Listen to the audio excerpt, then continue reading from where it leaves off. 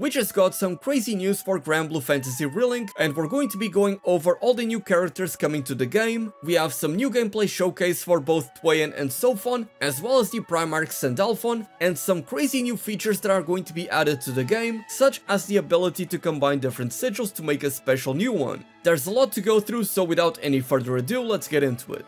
The stream started by showcasing the character usage ranking for both the main story and the quests, with the Captain, Djeeta and Gran ranking number 1 and 2 for main story, but of course Rackam, Narmaya and Eugen are up there for quests because people were AFK farming and farming for a lot of slimes. We also get this fun statistic, which is the first unlock crewmate ranking, with Narmaya being number 1, not surprising, followed up by Cagliostro and Zeta, two more fan favorite characters. And they also go on to mention that the male characters were not that popular, with the females taking the top of the rankings. They also showcase the rarest trophies in the game that can be obtained, with the rarest trophy being the hardcore one, which requires completing all chapters on the ultimate difficulty 3 times. I personally haven't replayed through the story yet, but I do want to point out that the 4th and the 5th trophies that are here on the list are related to Ghandagoza because he is simply the least popular character in the game, and they're actually quite easy, such as this one where you have to defeat the Angramanu in Maniac 3 times as Ghandagoza. We also got some data for the completion rate of the Lucilius raid, with over 15% of the game population having beaten Lucilius, and only 2.7% having beaten it within 10 minutes without going into critical condition or using any items. And let's be honest, most of us that did this were likely using the Lancelot build that I made a video on, but props to the ones that did that without it. We also got the rankings for the fully uncapped Terminus weapons, and of course Narmaya is number 1, and again she's followed by Zeta and Cagliostro. And wouldn't you guess it, it's the same thing for the Mastery unlock. I wonder why that is the case. We also got to see an equipped skills ranking by characters, so you guys can see the different rankings for each of the different characters. I think it's cool that the developers showcase these statistics. It's something that I hope to see more developers do in the future. But then we move on to the big 1.20 update news, with the big focus being of course Twayne and Sophon, the two characters that are becoming playable as of tomorrow. And as you're about to see, they do give us a full showcase of how these characters are going to work. And let's start with Sophon, which looks amazing here, and just look at that idle animation. That's so sick. And here we are in the practice range, and we're going to see just exactly how this character works. So by performing combo finishers, as you can see, Sophon is going to increase his avatar gauge. And his combo strings look very cool, and as you can see right here, he's able to summon his avatar gaining a completely different form, and that avatar allows him to follow up and do more damage with these combos. That and these combos look amazing. So his playstyle is going to be somewhat similar to that of Katalina, where you're trying to build up his gauge to be able to perform these powerful combos. So of course, in the skills section, we're going to be seeing skills that are going to help you do that a lot more easily. And man, just look at the effects on the cape and the avatar, just the way everything looks, that is so sick. And of course, by performing link attacks, you'll also be able to do it. With the skill Infinito Creare, he's able to perform this big AoE attack from a distance that deals a lot of damage with multi-hit attacks. And of course, he's also got a gap closer of his own that allows him to follow up with these powerful combos. And just like we predicted, Sophon is also going to have a buff that is going to raise his attack and crit rate, but it will also instantly max out the avatar gauge, so that is for sure going to be a tool that you're going to want to use on Sophon to be able to max out his damage output. Just look at all of those animations, that looks so sick. As they say, even if you are just messing around, it just looks so cool and fun to play.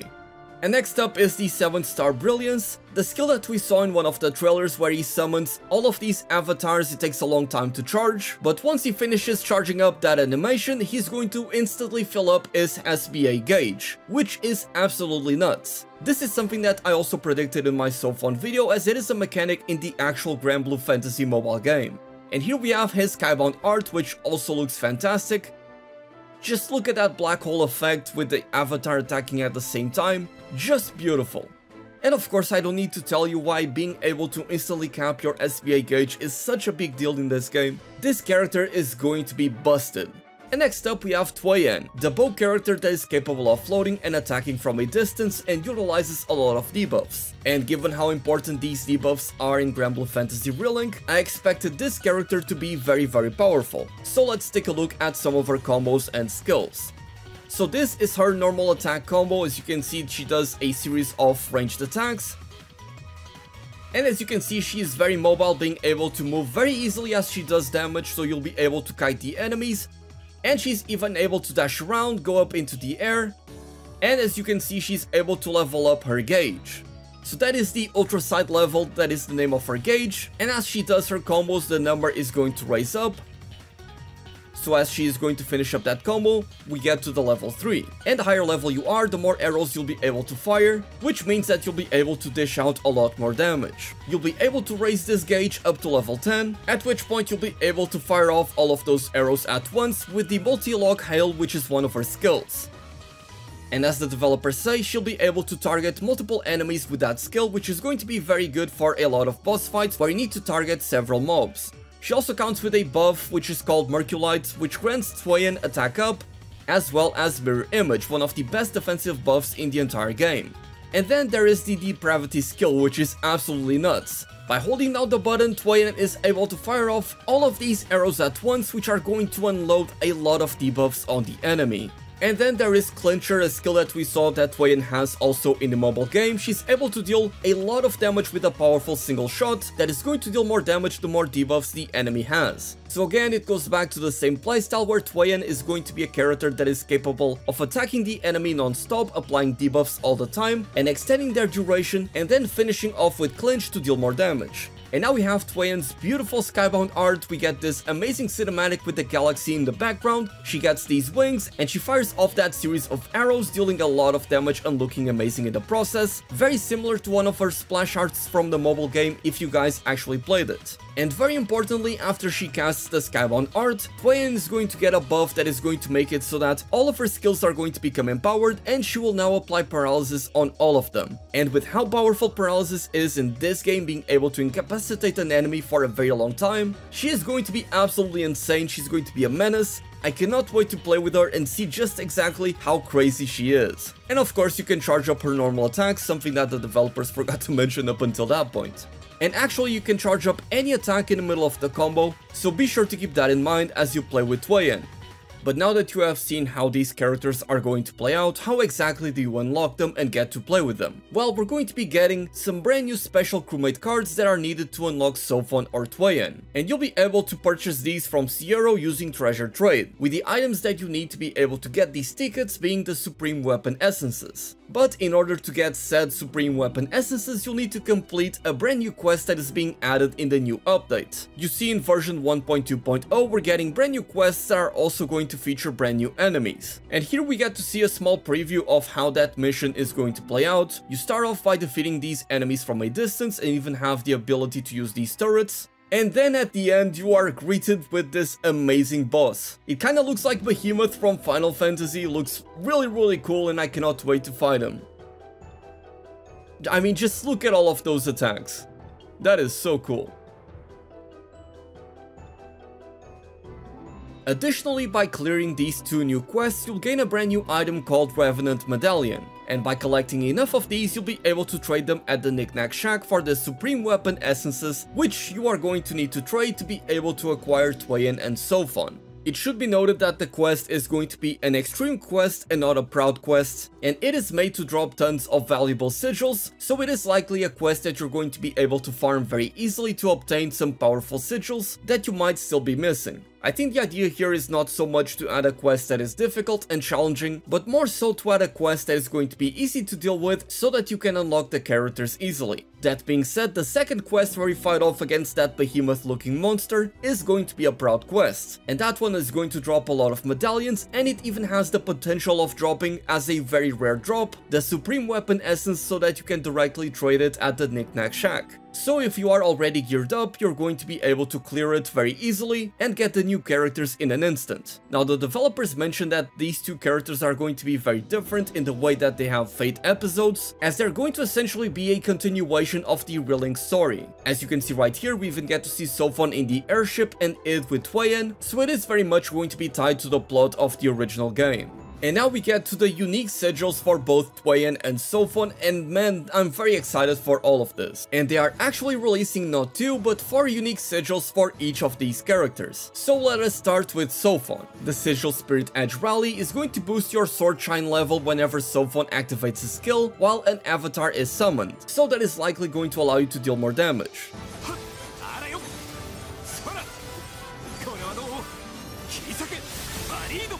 With the Spirit Edge's Fury, you'll be able to boost your attack power, stun power, and damage cap as long as the avatar is summoned, something very similar to Katalina. And raising damage cap always sounds very powerful, so I am excited about that one in particular.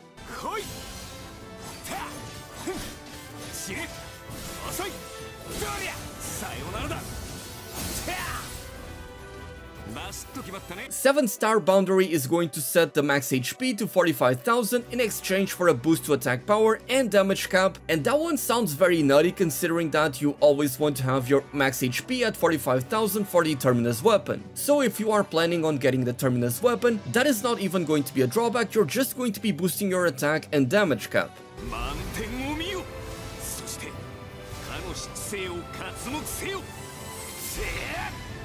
And the final sigil for Sophon is going to be the Spirit Edge Warpath, which is going to grant temporary buff to Sophon whenever he and the avatar land a combo finisher together. So basically as long as you land a combo finisher while the avatar is summoned. We don't exactly know what the temporary buffs are going to be, so this sigil doesn't sound very good, especially not when compared to the damage cap sigils.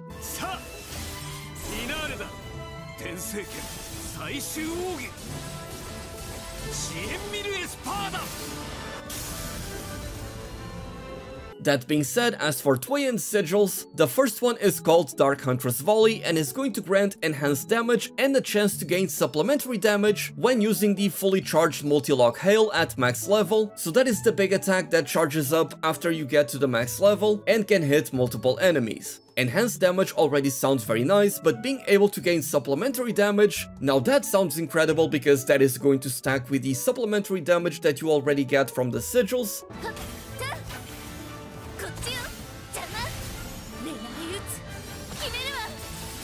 Now her next signature sigil is going to be the Dark Huntress Surge, which is going to boost the rate of fire for Toyen's normal attacks and her movement speed when shooting her bow. She already looks like a very agile character that can shoot very fast. I'm not quite sure if this is going to be all that good ultimately, because a lot of characters in this game tend to use their skills to deal more damage rather than the normal attacks, but then again Toyen is the type of character that is going to use the normal attacks to level up her Ultra Sight gauge, so this might actually be a good sigil.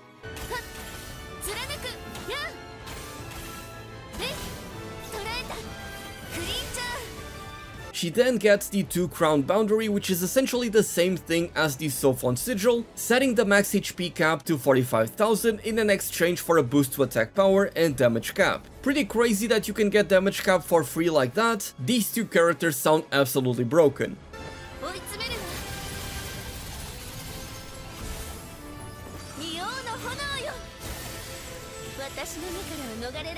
And the final sigil is going to be the Dark Huntress Warpath, which is going to make it so that charged attacks do more damage and have more stun power. And they will also have a chance to inflict a random debuff, and given that poison, burn, paralysis and even freeze are all considered debuffs, if you can randomly get those debuffs from doing charged attacks, that is going to be absolutely insane.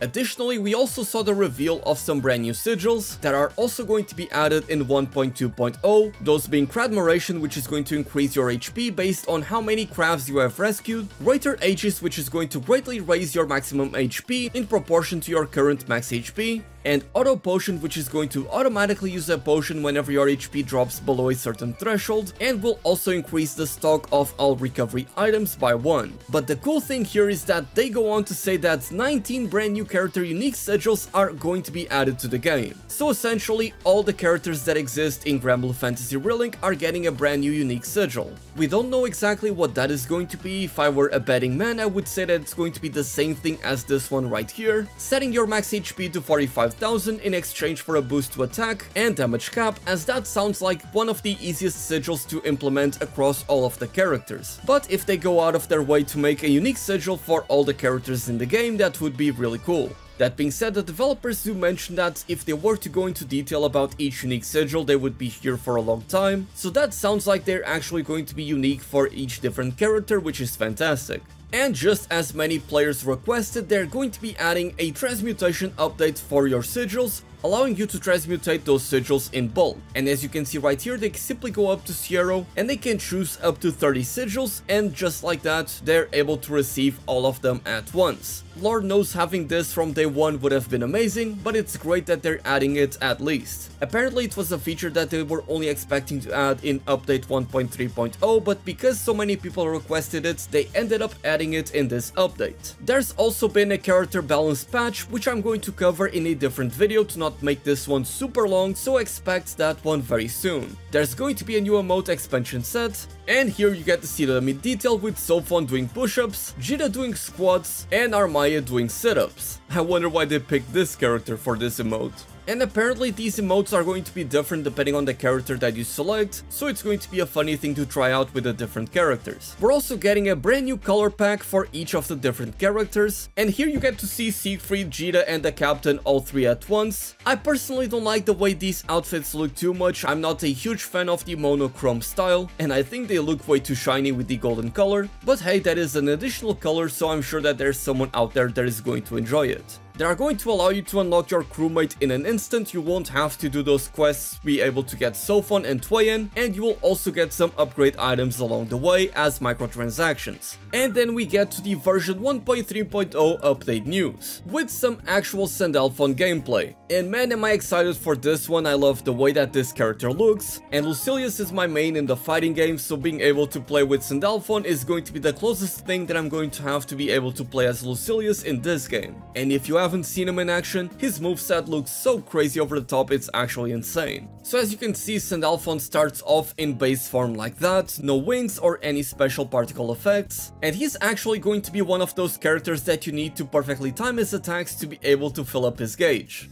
That gauge is going to be called the Archangel gauge, and I bet you already know what's going to happen once he fills it up. And also by pressing the triangle button, you're able to perform a sidestep that is similar to Lancelot's twin blade dance, and that is going to give you invulnerability frames, so that is going to be a huge tool for Sandalphon. That is one of the best things that Lancelot has going for him, and it's the whole reason why me and so many players were able to instantly clear Lucilius without taking damage, so that is going to be a big thing. And of course, by performing link attacks, you'll be able to fill up the gauge as well, and if you hold the triangle button, you're actually able to manually fill it up. And now that the gauge is filled up, if you press the triangle button again, Sandalphon will turn into his Primarch form, and that is where he gets the wings. His attacks become a lot flashier, he deals a lot more damage, hits the enemies a lot more times, and now he has this crazy gauge as well. I mean, just look at the way he looks. And even his skills become transformed and become these crazy over-the-top spectacles whenever he is in his Primarch form. And as we speculated, he's going to have a supportive skill and some utility in the form of CC like we saw right there with that boulder.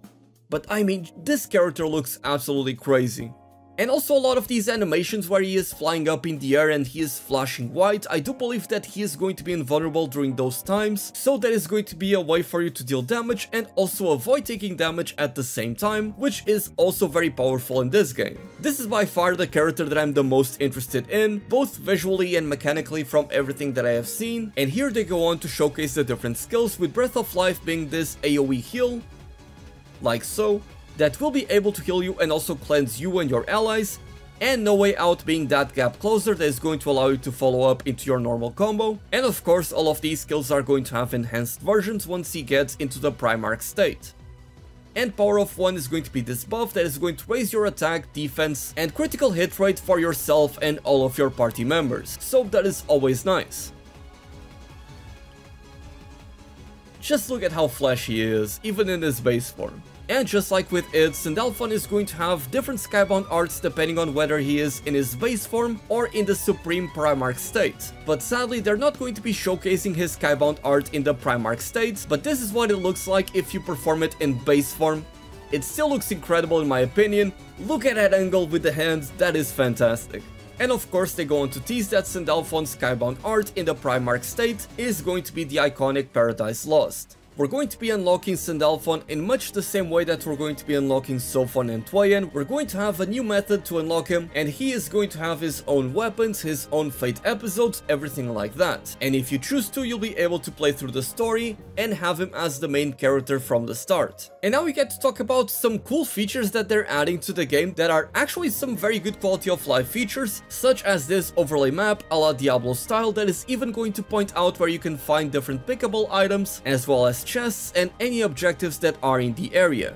I would have loved to have this from the very start of the game because finding my way through some of these areas was not the easiest thing ever sometimes, but it's cool that they're adding it to the game. And they even go on to mention that you'll be able to find the different crabs on the map with this feature. The game will actually tell you where they are, you don't need to look up a YouTube video just for that. That being said, they're only going to be pointed out to you in the map. If you are playing through the story normally, the game is not going to tell you where they are, which sounds reasonable in my opinion. And a very cool feature that I would have loved to see from day one is going to be this cool photo mode that is going to even allow you to change the different poses of the characters, add a bunch of different filters on top, and as someone that makes YouTube videos, I would have loved to have this to make my thumbnails a lot easier to make. Again, it's pretty cool that they're adding all of this stuff, and it really goes to show just how much the developers love this game in the community. Now, there is this weird thing that they're adding into the game, which is more on the goofy side as opposed to quality of life. They're quite simply going to allow you to still pick up crabs even if you have collected all of them by talking to an NPC, just so that you can hear the character specific voice line whenever they pick up one of the crabs. Now, a very cool feature that I requested pretty much since the game released was the addition of a butterfly indicator for Narmaya, because sometimes you simply would not be able to see how many of them you had, so this is a very nice quality of life change. The developers go on to mention that the next update 1.3.0, where Sandalphon is going to be released, is essentially going to be the finale of Granblue Fantasy Relink updates. It's kinda sad that we may not see more updates after that, but I've been absolutely loving this game. I've been waiting for it since 2018, and it has surpassed all of my expectations, and it's so cool to see us getting all of this content for free. If you guys want to know what exactly the patch notes are and how they are going to affect each of the different characters, so stay tuned for that. I'm going to be making a separate video covering all of the buffs and nerfs, so if you guys want to watch that, be sure to subscribe to the channel. And of course, I'll be making a separate build video for each of the different characters. With that being said, thank you all so much for watching. My name is Dark Hero, and as always,